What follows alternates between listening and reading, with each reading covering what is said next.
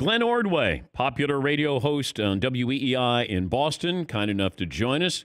If I told you a week ago that Tom Brady was going to Tampa, you would have said what, Glenn? I would have said there's a possibility, Dan, but the world is upside down. The bars are closed, the restaurants are closed, and the New England Patriots are now just like another NFL franchise. I mean, it's all foreign to us up here. Totally different. Just totally foreign. You're as connected with Bill Belichick as anybody in that market. Did you get any indication before this was happening? As you know, in the dealings you've had with Bill doesn't give away an awful lot. The one thing I will say is I thought all along there was the possibility that Bill Belichick was looking at this and saying the problem was not the weapons we had around Tom Brady. The problem was Tom Brady. We didn't get enough of him during the course of the week. The elbow issue presented a situation where Stidham was getting the reps on Thursday and Friday. And I would not be surprised at all, because people keep on talking about Dalton and all these other guys. I would not be surprised at all if Bill Belichick is watching Jarrett Stidham every day and he's looking at it and saying, this kid can play in the NFL. There's probably more to the story than we know. Do you think that Belichick wanted this situation? No, I think he wanted Tom Brady back. I think he wanted Tom Brady on a year-to-year situation because Bill is very pragmatic. He looks at the at statistics sometimes and odds, and let's face it, there's only one quarterback in the history of the National Football League that has won a game at age 43 or above, and that's Vinny Testaverde. He won 2. Nobody has started more than 8 games at age 43. I think Bill's looking at all of that information, and he's saying, okay, I love Bill. I mean, I love Tom. He's great. He's terrific. He still can play at a pretty high level. But any day now, it could go south. And so I don't want to put myself in cap hell a year or 2 years from now and find out that 6 games into the season, the elbow goes, and Tom is not the same. I was wondering about the coincidence. Maybe it's a coincidence, maybe it's not. I asked Chris Sims about this last hour, that Tom goes from a coach who's polar opposite with personality, style, demeanor, everything about that. Is that just a coincidence in your opinion? I think it's a coincidence right now. I think it's something that, you know, Tom's probably talking about with his buddies today, saying, hey, this might be kind of interesting, you know, kind of a looser atmosphere. On the other hand, there was nobody that was more disciplined and played into that structure of discipline than Tom Brady. He was pissed last year because he didn't think the rookies, the young kids, were serious enough.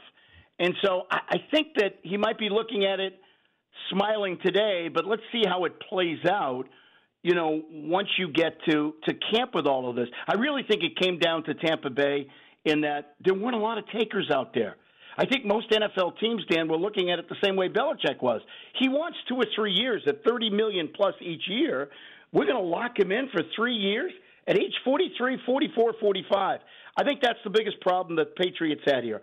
Tom Brady wants to play until he's 45, albeit the greatest player in the history of the game, but he wants to play till he's 45. He also wants the love and respect of being that greatest player. And Bill Belichick is operating a franchise with a strict system of value, and every year we need to be competitive. 2 different agendas. I don't think they meet. Who has more pressure on them going into this next season? I would say back here in New England, it would be Belichick. I'm not sure that's going to play out nationally. I'm already seeing that Vegas – I don't know how they're putting the odds up. They're closed, aren't they? But they're putting the odds up, and Tampa Bay is like the 3rd highest on the board. People are going to talk about the Bucs having, you know, hosting the Super Bowl and actually playing in it. I think that's an awful lot of pressure. I really do for Tom Brady. I look at it and say that Tampa Bay is now relevant. If I'm the Glazers, I'm looking at it saying we're now going to make an awful lot of money. We're selling season tickets at a huge rate. Many of them, by the way, are buying from New England. I've heard from those people. They're calling me up and they're telling me they're buying down there, and they're just going to take the flights back and forth. Were your fan base, were your fans upset yesterday? Was anybody angry about this? Yeah, a lot of anger. And who are they angry at? Well, I think a lot of it was directed at Kraft. You know Robert, a wonderful guy. He's been a great owner. He's a great business guy, and I think behind closed doors, he's looking at this as a business. He also wants to be loved and wants the fan base to love him. And he's hearing Stephen A. on ESPN yesterday kind of rip him and rip Belichick, and he calls him during the break, and he says, be very clear, if Tom wanted to stay, then we would have worked it out, and he would have remained a New England Patriot, but Tom wanted to leave. And we got a lot of calls of people saying, what is he doing? And I do think there's something to that, but why are you trying to spin it right now in that direction? So he's taking heat. Belichick will take heat. The difference is Belichick, I don't think, will care about the heat. He knows that he's going to be judged on how the team plays over the next 3, 4, 5 years, and I think he's going to be around for the next 5 years. If I could give you Brady, Belichick, or Kraft to interview on your show, who would you take today? Brady. Okay. Brady. I mean, wait, don't you think Belichick would have an interesting take on this? No, he won't. He won't tell you anything, Dan. Okay, so what if you got? What if you got total transparency? No. So you sit here and you ask him the question, what happened? You know what Bill's going to say? Greatest quarterback of all time. He's wonderful. He meant everything to the organization. He's never going to reveal it. Okay. And I think even when he gets before the microphones in the next month or so, it would not surprise me if he says, I already made my statement. You read my statement. I still don't know about Malcolm Butler, so you're right. It's not, I'm not going to get any dirt from him. Somebody's going to give us the back. There'll be a 30 for 30 on this eventually. Since we do a 30 for 30 on everything, there'll be a 30 for 30 on Brady, versus Bill. And I guarantee you he'll go to his grave never telling you what happened with Malcolm Butler.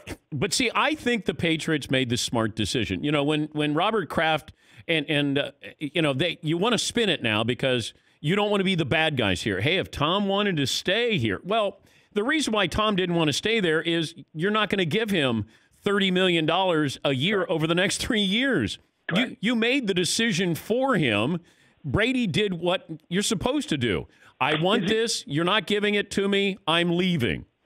Absolutely. And they wanted to change the offense on him because the offense is changing in the league right now. And I think they also want a cheap quarterback because if you look at Kansas City, Baltimore, that's how you do it. That's how Bill Belichick began this dynasty, with a cheap quarterback that was in the 6th round. It allowed him to build the rest of the roster. The roster wasn't good enough last year, certainly the offense, with Tom Brady. And if Tom Brady gets that big money, you can't add a single soul to the offense. Where are you? Jarrett Stidham, your starting quarterback this season? I think he might be. I think all of this talk about going out and getting one of these guys, and I think you're going to find probably they'll bring in a veteran. Looks like the supply outdoes the demand right now with all these available quarterbacks, Dan. So I guess he would bring in whoever's one of the last ones standing that's willing to come in real cheap. But I think he's going to try to go cheap, and that's $750,000 at quarterback. And that allows you, as Kansas City has done and Baltimore has done over the last couple of years, if you've got a cheap quarterback, Jared Goff out with the Rams, they were able to do it. Cheap quarterback allows you to build everybody around him. Glenn, thanks for joining us, and good luck with the masses today. You got it. Always good talking to you, Glenn. Dan. Thank you, Glenn. Out of the boys. All right. One of our favorites, Glenn Ordway, WEEI Boston radio talk show host.